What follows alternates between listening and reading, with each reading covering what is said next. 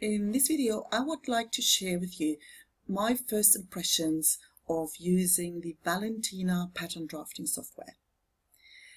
Now, a bit of context: in my Facebook group, Ingenious Sewing Professionals Network, we talked about using software to draft patterns. And so someone asked, whether this was a good idea and which software to use. And now the thing is, I've been using software to draft my patterns for at least 15 years. And the last time I researched and looked around to find a new solution is a few years back. So when somebody in the discussion mentioned Valentina, I obviously had to go have a look. And so I discovered this it's an open source solution, which means it's free. And so I promised I was going to go ahead and give it a bit of a spin and see what I think of it and whether that's something worth exploring. Now, I've had a first play with it, and so just want to quickly share with you my first impressions. So to sum it up in one word, so far I really like it, and I'll explain why. Now, the first thing was it was quick to download. The installation was just like double click on the file you've downloaded, follow the wizard that says okay, install here. And so that was a really like no fuss installation, really quick, really easy. And okay, so I'll dive out of the picture so you can see around. This is not going to be a tutorial. I just really want to share what I've done so far and why I like it and why I'm encouraged to keep playing and to keep exploring. So there you go. Now, when you first open it, well, you're not going to have this the pattern here. So when you first open the software, this is pretty much a screen that you're going to get. It's not overwhelming, which I really like. So here you've got your tools for points, lines, curves, arcs. So now comparing that with other software I've used, I don't really want to go into too much detail there because I've used Wild Ginger for many years, but it wouldn't really be fair to start comparing because I have stopped using Wild Ginger a while ago, and I used an older version that surely has not much to do with what they're offering now. So I don't really want to go and go too much into too much detail. But what I do want to mention is that it's like the underlying concept is entirely different between, well, it's actually Valentina is using the concept that that I was looking for when I first started looking, and especially when I looked again a few years back. It's called like a parametric sort of grading system, or so what that means is when you create a pattern in one size, and you can use any tool for that. So you could use Adobe Illustrator or and that's what you do when you're drafted on paper. So you've got, for each line length and each distance and angle, you use basically the measurements that for that particular pattern, that particular size you want to make. Now, the whole thing, when you sew professionally, the whole thing gets interesting when you now want to offer create that same pattern in a different size. And so there are several approaches. There's you can start it from scratch with, the different measurements. That's not exactly efficient. So when you see professionally graded patterns, that's usually the ones that you buy, you'll see kind of all these points, sort of kind of they go further out and further up for larger sizes and further in and further down for smaller sizes. So you get by proportionally expanding or reducing the pattern size, then you get the different sizes. And so that's cool. When I looked into it, it seemed kind of like a bit more complex than seemed logical for me to get into, because the thing is, I'm not dealing with so many customers and standard sizes. So I offer made to measure outfits. So for me, it's really, yeah, I wanted something for custom sizes, because not everybody fits in. And the other thing is that for flamenco costumes are really close fitting, you know, like skin tight dresses usually. So, you know, I need a fair bit of precision there. So it's not something where you have a shirt or something loose where, well, as long as it's kind of roughly the right size in the shoulder, the rest is fine. So I really need a lot of precision there. Everything really needs to be in its place for this dress to look good and be comfortable for dancing as well. And when I sort of looked around, I came across this parametric approach, and I thought, oh, this is really what I want, because what that basically does is it defines any sort of distance in relation to a different to the previous points, and it uses the measurements as like placeholders, right? So you say, okay, from here, from A4 to A5. Now it's just an example. I'm making this up. This is not going to be correct.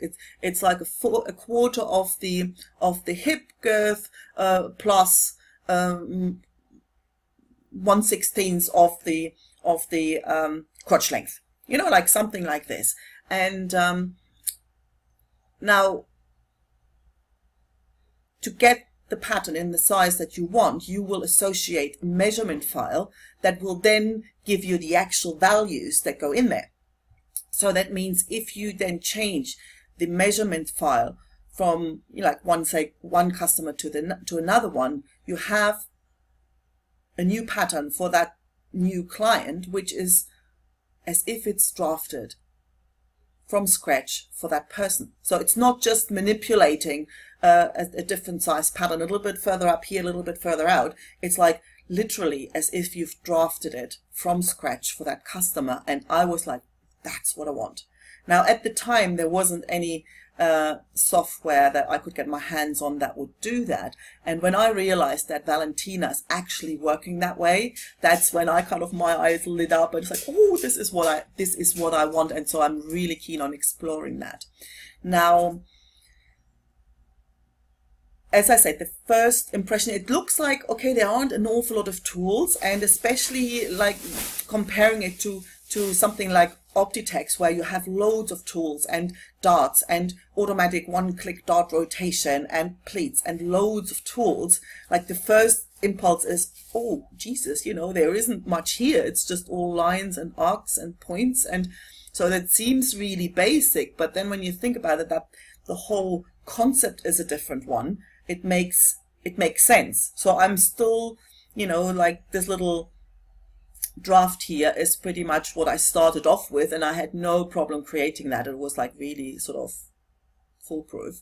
And there is also, the help is pretty good. The actual user manual is a bit like, well, you know, it's an open source solution. Nobody likes to write that stuff, so there isn't, it's not hugely, like there will be sections where there's nothing in there, but they have a YouTube channel with lots of videos. Most of them are really short, and none of them actually have any sound to it, so you have to kind of really look what they're doing. But there are a couple of really helpful tutorials, and there was one in particular where someone went through construction of a trouser pattern, like really from start to finish. If you've got an hour, that's really worth looking at. So it's one thing to say, okay, here you make like a little rectangle, but to really draft in a complete pattern, that was incredibly helpful to see how he actually does it. And what I also liked, especially when you draft patterns from scratch, and where I found Optitex, like the learning curve was like huge. The concept's totally different. Like if you take your pattern making book, right? If you use the Parametric pattern cutting, I like the Joseph Armstrong, and so you follow the instructions there. It goes like, okay, draw a line from A to B at that distance, which is like, you know, this is hip depth, and from here to knee, that's like half of that, 60%, whatever the, you know, the proportions are. And when, like in Valentina, you can follow these instructions Valentina works exactly that way, you know. So okay, draw a line from, you know, you draw a new point from A. Well, I've grabbed the core curve, so I'm kind of, you know, not really helping here. But so it's like you kind of go from one point to the next and say, okay, how long is that point, and what distance? And you can also always use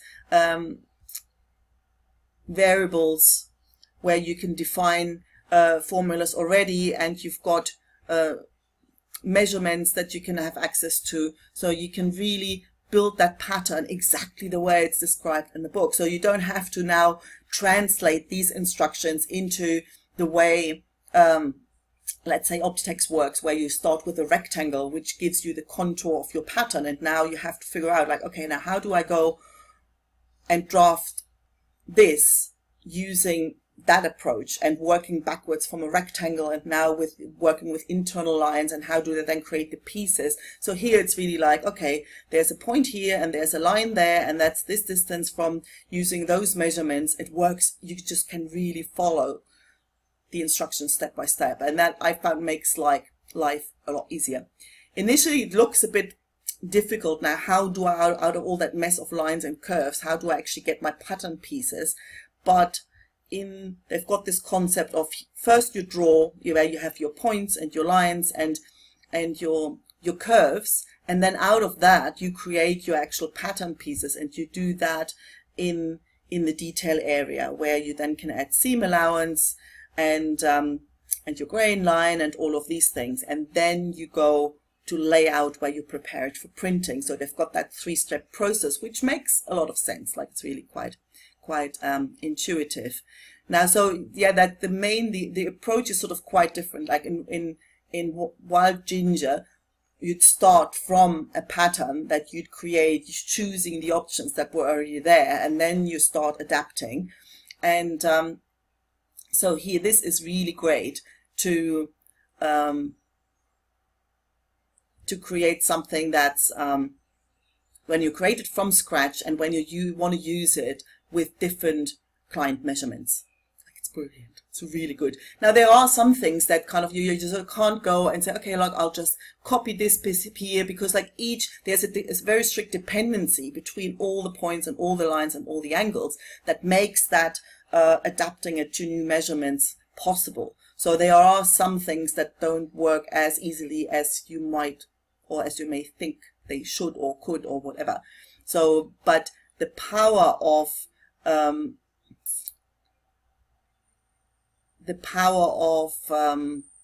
only got one set of measurements. Now, I'm not going to go and walk you through this. There's tutorials there. I'll put the link below that I found really helpful, where you can really see how if you change the measurements. Well, I can try and change. I can see what I can do is I can open the one measurement file I've got. So here you see the measurement files, and now if I go and take the hip and say, now, okay, let's make that hip bigger, and we save that.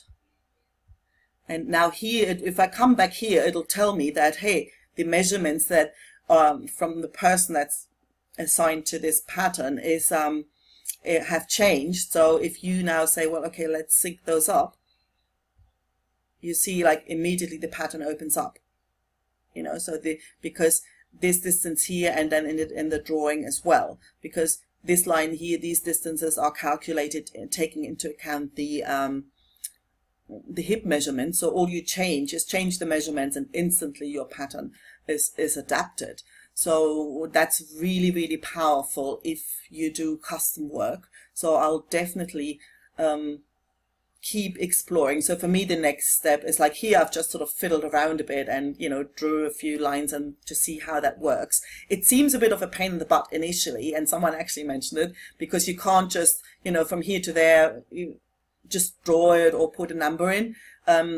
So it's everything. If you really want to take advantage of the power it has, then you do want to enter the formulas for each point, for each line. But that's a one-off effort that gives you a hugely flexible pattern that you can use for your clients. Now, if you've used other tools before, like the points and lines, it's really simple. The curves, the way, I mean, I've even sort of fiddled around here with one.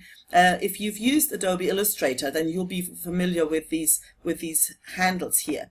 They may sort of take a little bit of getting used to, but they are actually, you can sort of play, or you grab that curve and you play around, and it really reminded me of Adobe Illustrator. So if you know that, then these curves are really actually quite nice to work with. So yeah, as always, I know if you've used similar tools before, it's going to be a lot easier, but it's definitely not overwhelming when you look at all the there isn't all that much there, but the concept, the idea of define all the points in relation to each other, and using the measurements as placeholders. So every time you add or you associate a new set of measurements, you instantly have a super precise pattern, as if it was drafted from scratch for that person. Like that for me is really big for the way I work, where it's really tight fitting, so I really need to have the boobs in the right place, so there's no kind of, oh yeah, that'll be fine, that'll fit anyway. So it's not t-shirt stuff, it's really tight fitting, non-elastic fabrics most of the time, so that precision is worth gold for me. And I haven't had, it also supports standard sizes. I've only played on Sunday with it, so I've had one afternoon fiddling around with it, and so I haven't gotten into the standard sizes yet, but it does support it, so it's definitely going to be worth a look. For me, the next step will be to actually try and draft a real pattern from start to finish, something that I can actually use, and I'll be back with another video and share with you how that went. Until then, if you have experience, if you've played with it, and I would love to hear what your impressions are, and if you've got any questions, if you want me to look at something in particular, then please let me know. I'm more than happy to help you out if I can, and learn anything I can. So